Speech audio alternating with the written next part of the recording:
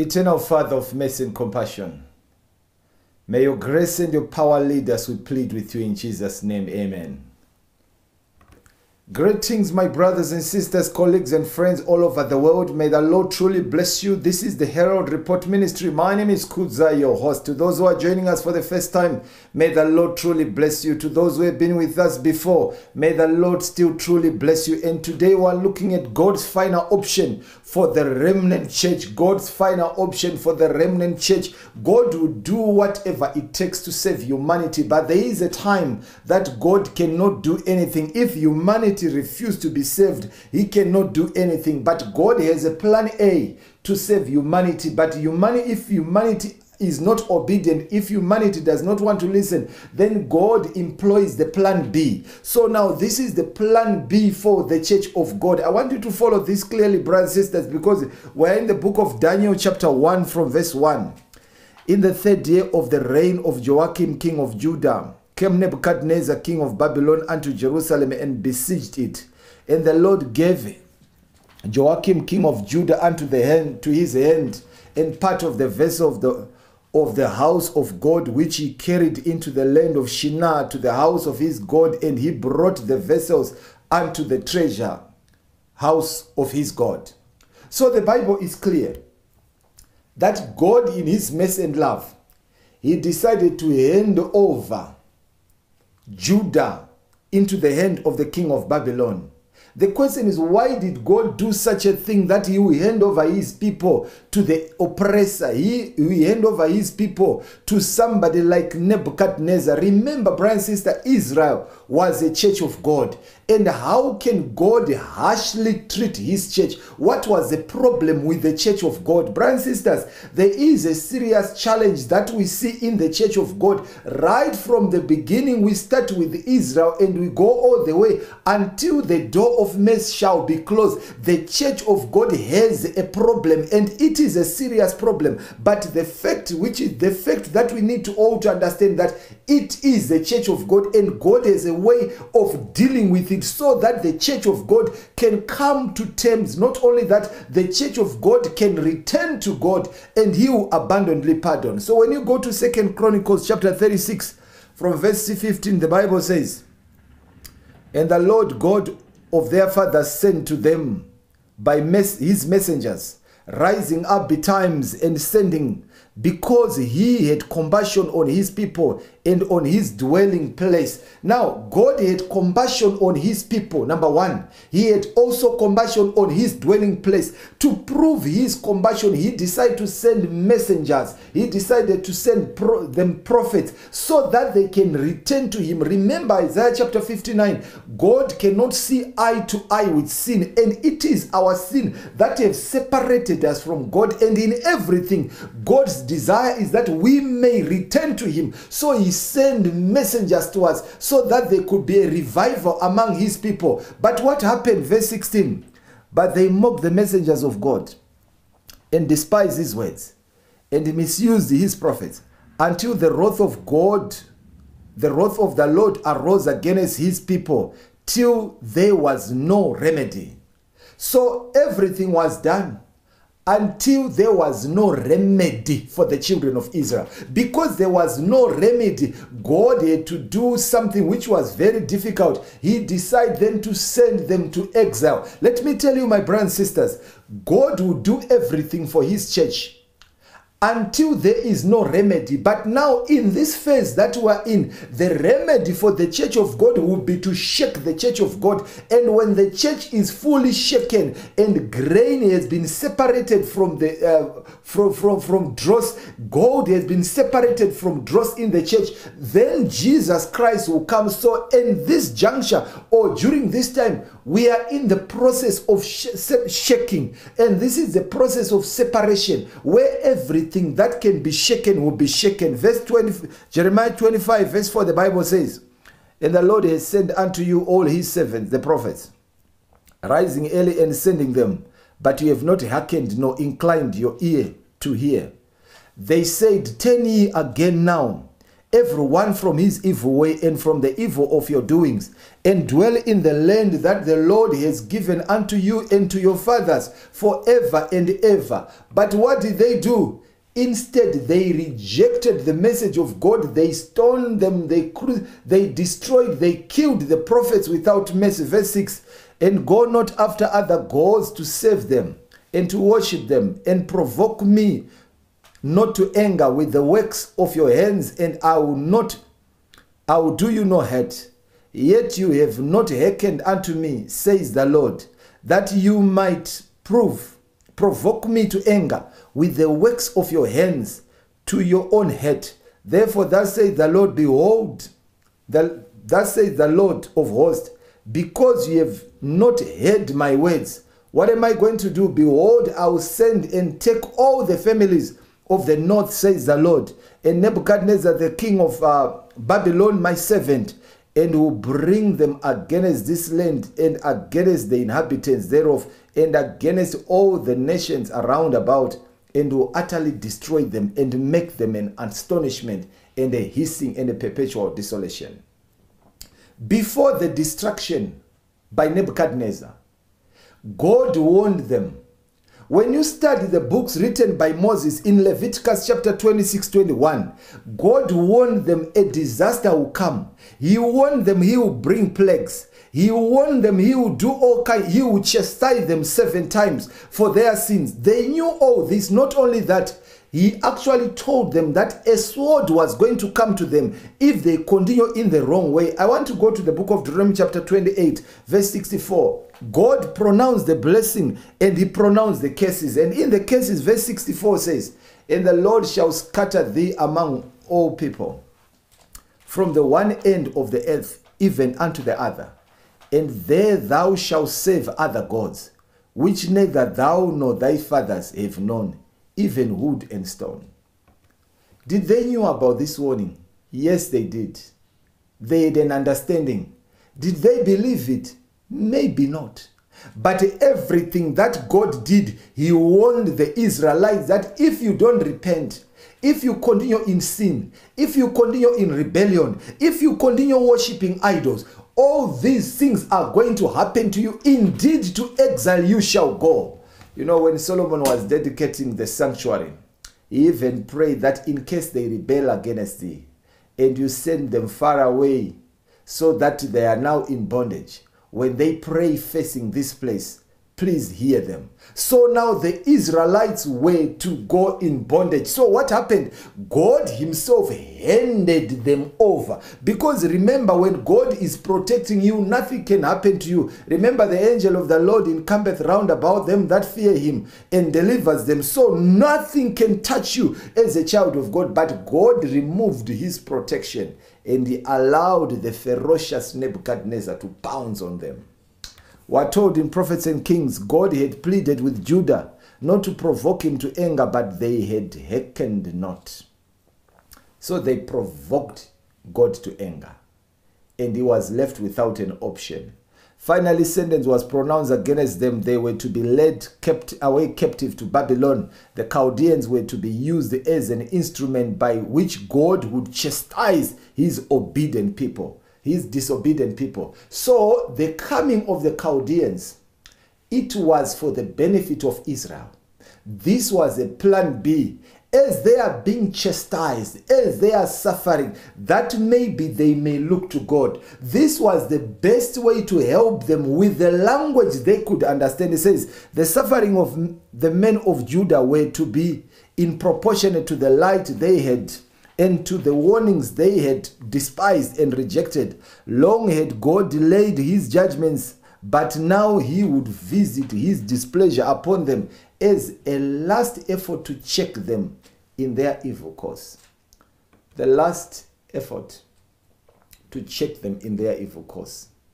The last effort to appeal, maybe they may repent. He had to cause problems to come. Brothers and sisters, what we see in church today, this is what God is allowing to happen. Remember the instruments of shaking. The first one is a straight testimony. When we reject straight testimony, he allowed delusions to come. And today we are in a serious challenge with delusions. It is simply because we are in a process of shaking and God is separating wheat and tares.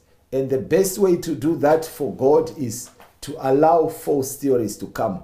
And as this comes, when persecution comes, it separates us completely. Those of God will stand on the side of God, and those of the devil will stand on the side of the devil. And this is the best way how God was separating his children. And this is what happened even in Babylon. You remember that when you study the book of Daniel, you realize that when you come to Daniel chapter 3, you see the true servants of God. You come to Daniel chapter 6, you see the true servant of God. But many of them, they disappeared. And this is exactly what is happening in these last days. We are told that within a few short years, the king of Babylon was to be used as an instrument of God's wrath upon impenitent Judah. Again and again, Jerusalem was to be vested and ended by the besieging armies of Nebuchadnezzar, company after company.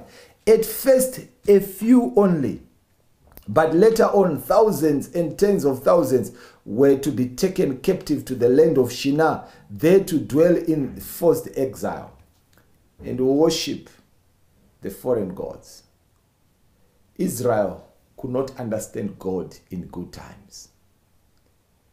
God had to use a different plan. Now the question is, can God still employ the same plan to his church today? God will create a situation where his people may be able to listen to him.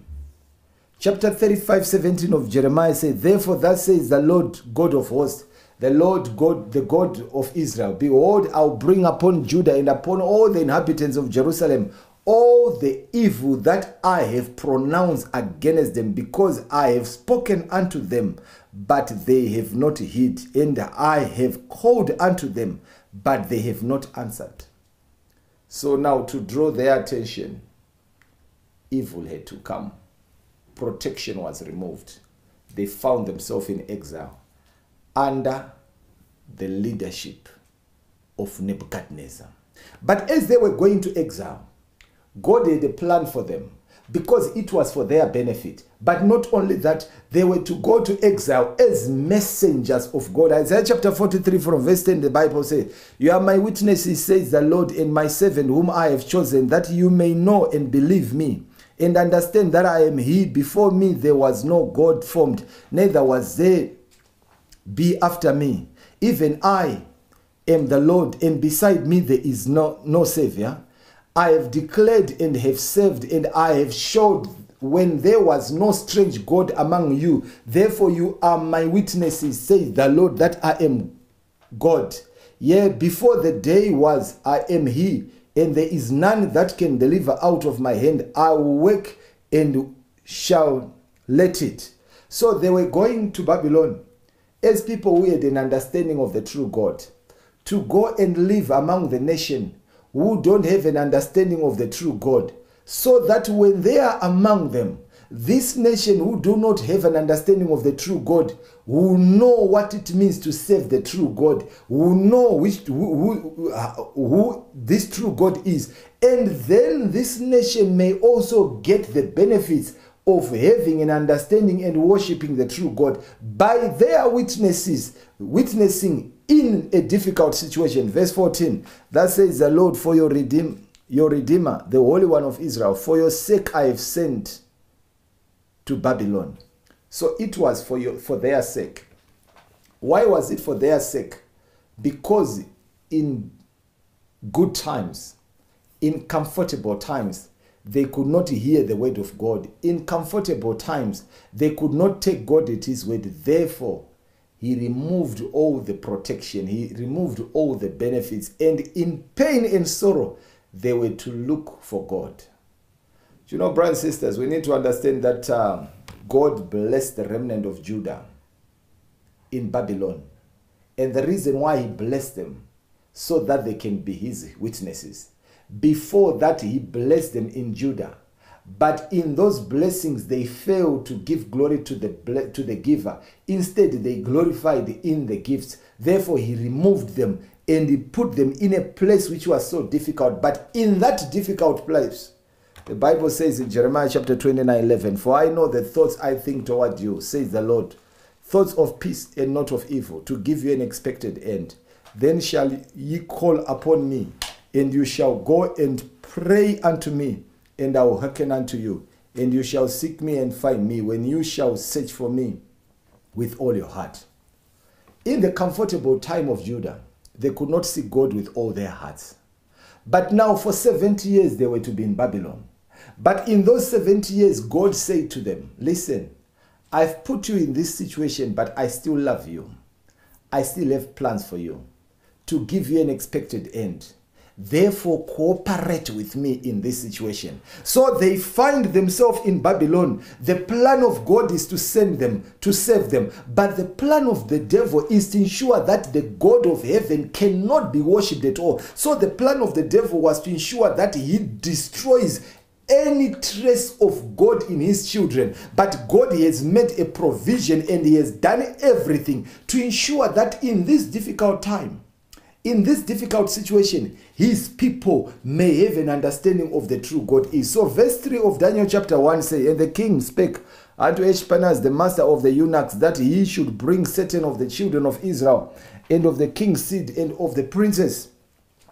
Now these were very special people of the lineage of Hezekiah.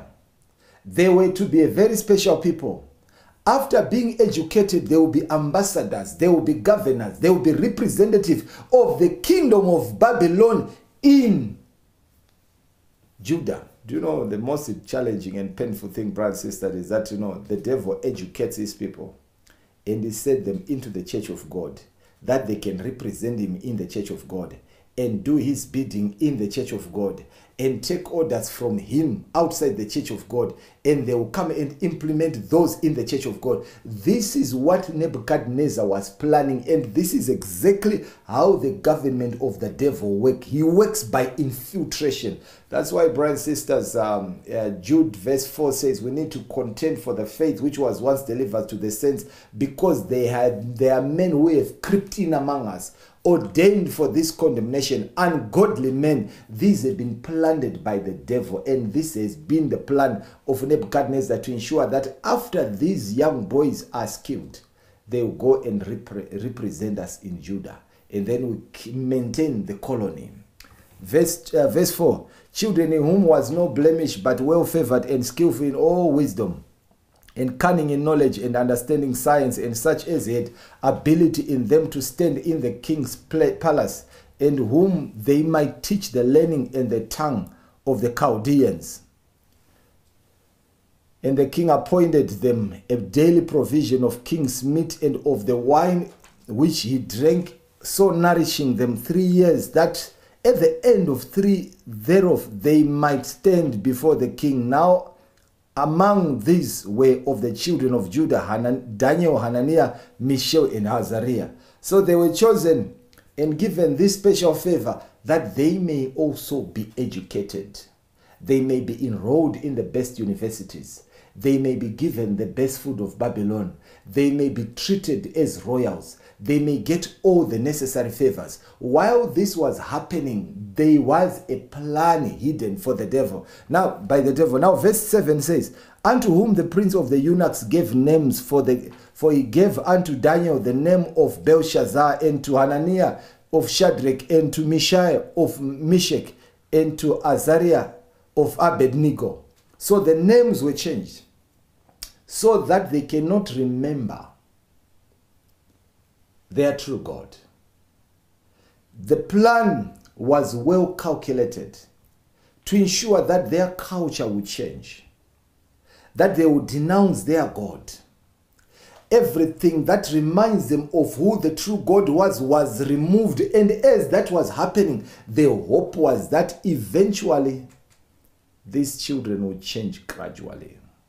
You know, my brothers and sisters, it is the same skill of the devil to ensure that if he wants to change your character, he don't tell you how to change your character.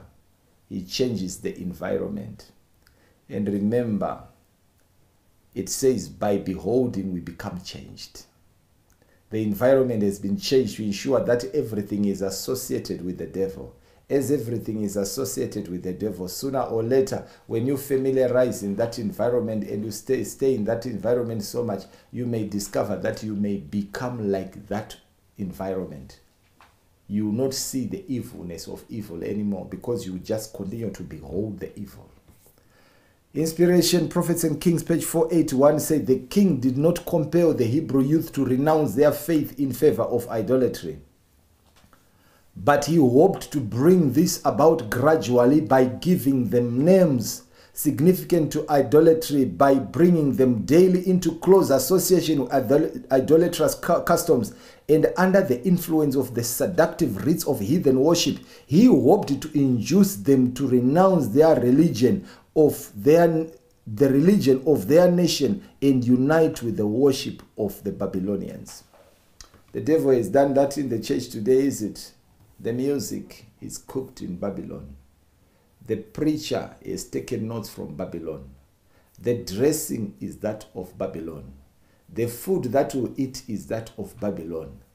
Everything has been prepared in a way that it will lower the standard of God and compromise it with the devil, mingle with evil, and then we cease to understand the truth of God. We cease to see the peculiarity of the things of God. It is the same plan that is in play today. So when these Hebrew boys understood that this was planned, we understand that on verse 8, but Daniel purposed in his heart that he would not defile himself with a portion of king's meat, nor with the wine which he drank. Therefore he requested of the prince of the eunuchs that he might not defile himself. Now God had brought Daniel into favor and tender love with the prince of the eunuchs. What's so special about food? Why will he make a decision not to eat that which was from the king? Was this not special? Can food do anything to me? Does food affect my salvation? Brothers and sisters, if food does not affect our salvation, then we have nothing to worry. But food is a very, very challenging thing. It can affect our salvation greatly. Remember, the devil tempts us via appetite and passion. And therefore, because this is an instrument which the devil uses, how we eat, when we eat, the kind of food we eat, the quality of food we eat is very critical, even for our salvation. We are told in Conflict and Courage, page 246, paragraph 4, Daniel and his companions in Babylon were in their youth apparently more favored of fortune than was Joseph in the early years of his life in Egypt. Yet they were subjected to tests of character scarcely less severe. From the comparative simplicity of their Judean home, these youth of royal line were transported to the most magnificent of cities, to the court of its greatest monarch, and were singled out to be trained for the king's special service. Singled out to be trained for a special service. But in that situation, we are told that strong were the temptations surrounding them in the corrupt and luxurious court. The direction that their foods should be supplied from the royal table was an expression both of the king's favor and of his solitude for their welfare. But a portion having been offered to idols, the food from the king's table was consecrated to idolatry, and in partaking of the king's bounty, this youth would be regarded as uniting in his homage to false gods. As they understood that, they purposed that this we cannot do, because we are from the royal family, because we are representing God.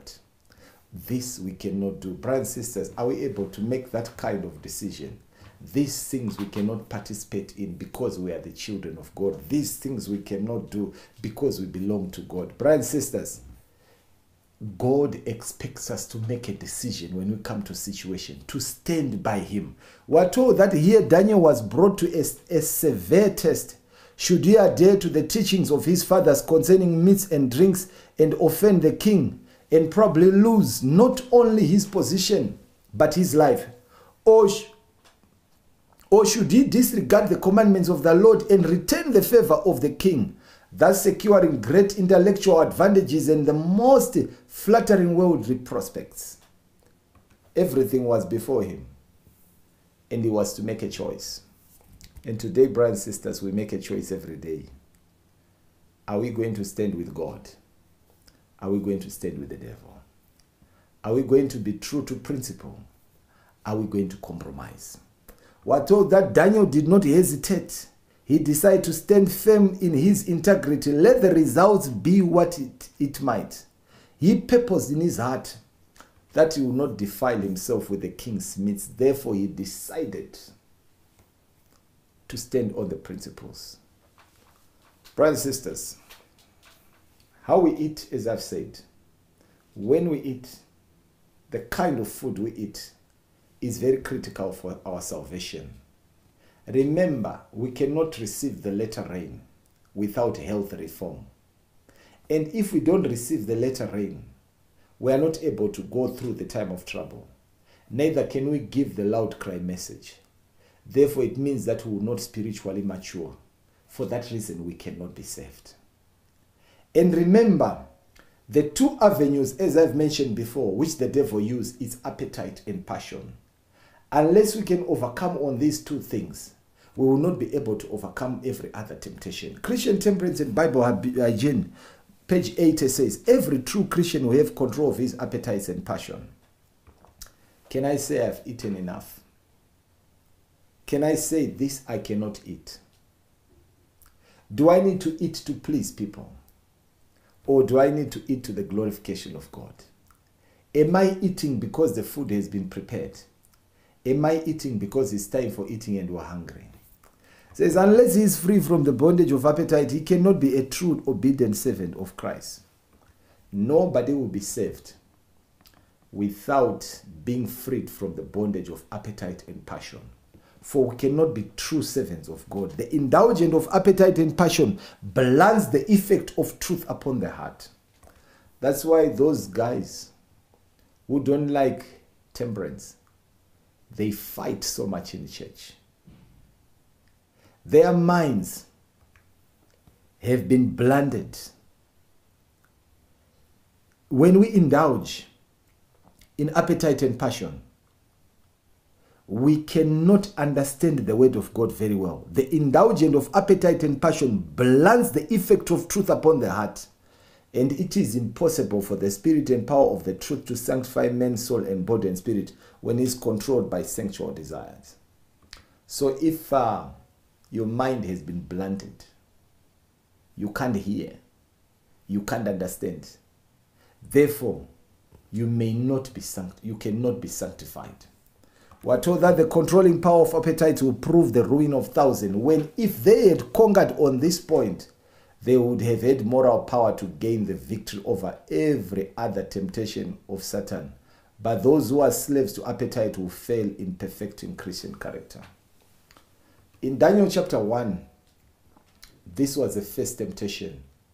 And the Bible is very clear that the Hebrew boys overcome. There was something which was very special about these Hebrew boys. They treasured the word of God in their hearts. When you study the book of Psalms chapter 119 from verse 9, the Bible says, wherewithal shall a young man cleanse his way, by taking heed thereunto according to thy word. With my whole heart have I sought thee, oh let me know to wander from thy commandments. Thy word have I hid in my heart, that I might not sin against you. As they grew up, these young people, they were trained in the word of God to value God more than anything else. The word of God was written in their hearts. They were prepared for difficult situation, for the word that can give them power to decide was in them. Our victory in every temptation, brothers and sisters, it's in it is written. Matthew chapter 4 verse 4, it is written. Matthew chapter 4 verse 10, it is written. Matthew chapter 4 verse 7, it is written. That's why we are to internalize the word of God as much as we can.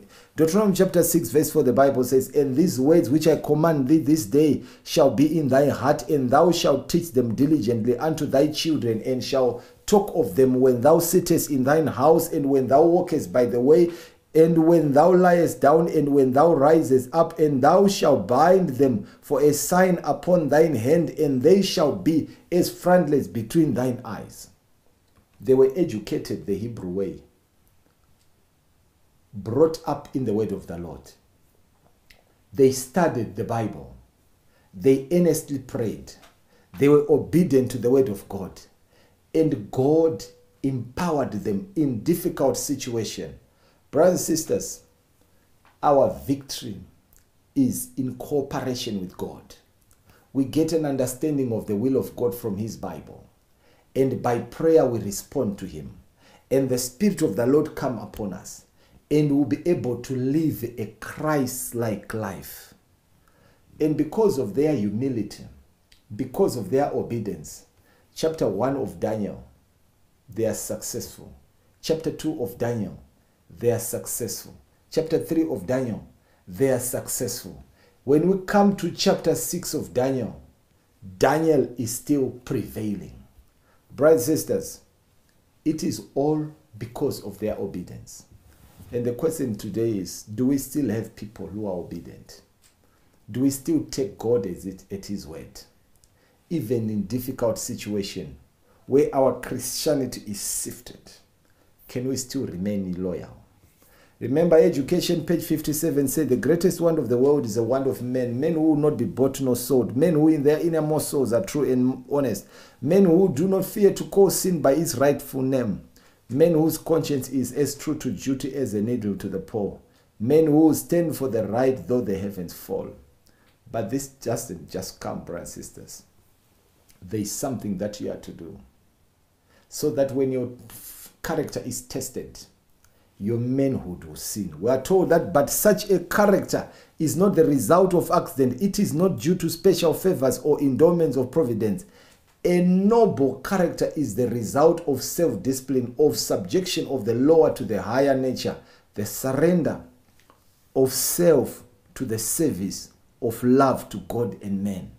It doesn't come by accident, by obedience, by training. So as Daniel made a decision that he's not going to defile himself with the king's meat, the Bible is very clear from Daniel chapter 1 verse 9 that God had brought Daniel into favor and tender love with the prince of the eunuchs. And the prince of the eunuchs said unto Daniel, I fear my lord the king, who has appointed you meat and your drink, for why should he see your faces worse liking than the children which are of your sort? Then shall you make me endanger my head to the king.